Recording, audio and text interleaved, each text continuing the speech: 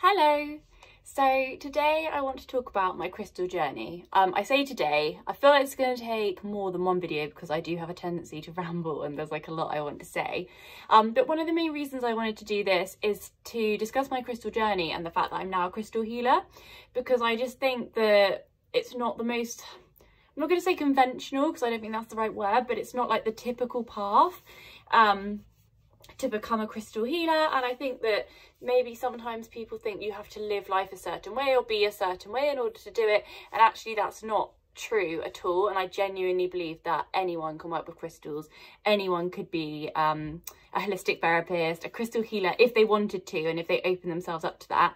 So yeah, I just wanted to share my story because I think it will dispel hopefully some of those ideas that you have to be a certain type of person, a certain way, believe certain things your whole life, and believe them outright in order to be a crystal healer. So yeah. So until like less than a year ago, I didn't realise that crystals had properties, okay? I don't know, this was not on my radar. I didn't think about them. I just thought they were pretty. I didn't have any connection with them.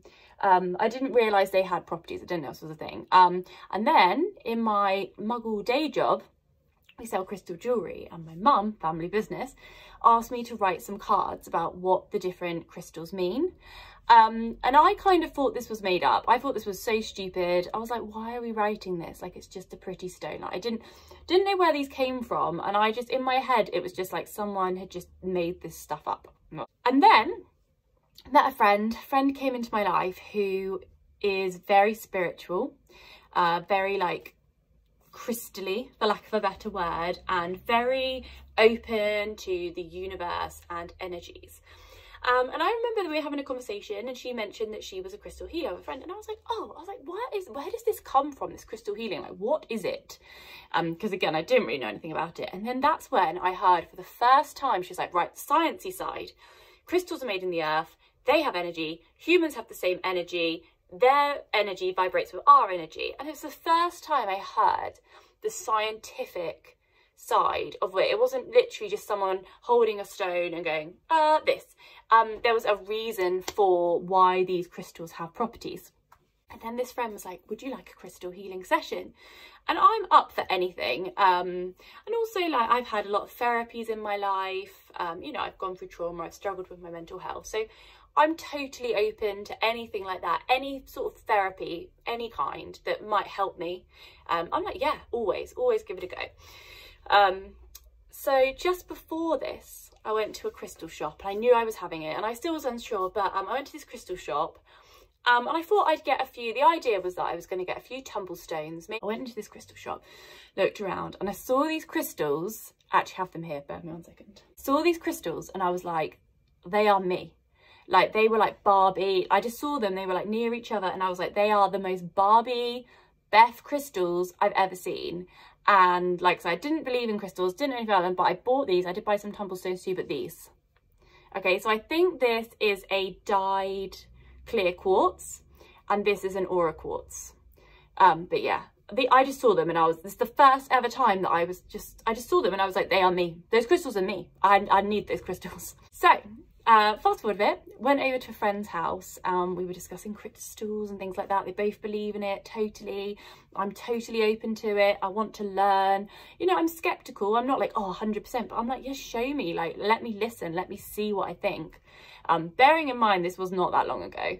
And before then, like, I'd gone on this quite rapid thing from not believing to believing. So bearing in mind, this wasn't that long ago, and I feel like I'd learned a lot so quickly. So I'd gone from having no idea that these crystals were a thing to being told there was a scientific reason, and that actually all these people, like, I thought it was a really niche thing, and actually all these people around me had believed in this the whole time.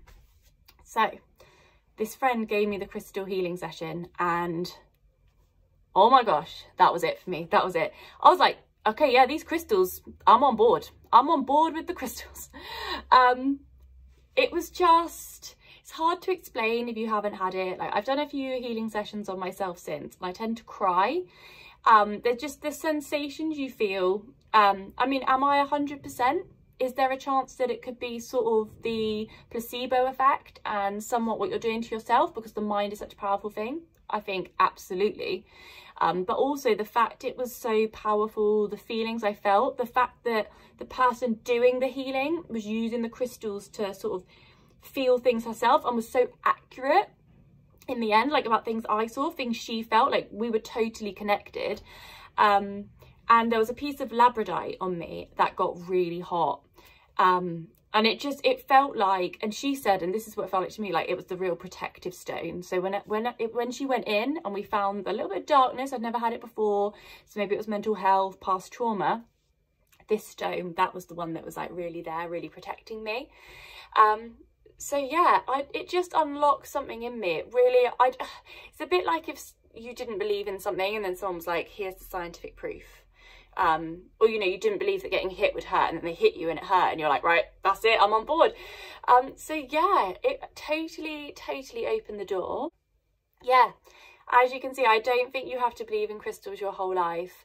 I don't believe you have to believe in any energies. Like, I've always been open to the idea that there's this other energy in the earth, like, you know, the butterfly effect, like everyone has something for a reason. But yeah, I just think, like, whoever you are, if you want to get into crystals, don't think, oh, I'm not the right person, I can't, oh, I've not believed in it.